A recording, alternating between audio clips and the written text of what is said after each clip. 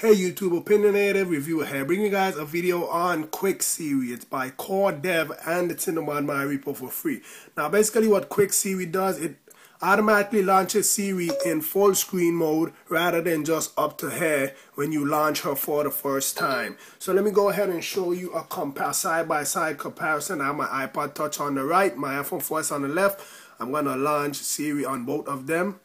And you can see this is how Siri normally launches, and when I launch it on my iPhone 4S with QuickSiri installed, that's how it's gonna launch. So it launches like this with QuickSiri, and without QuickSiri it normally launches like this. But that's basically what the tweak does. It's a simple tweak. Different strokes for different folks. I don't need it. Probably somebody else does. It's called QuickSiri. It's in the ModMyi repo for free. It's a matter of preference if you want to get it or not. With that being said, please rate, comment, subscribe.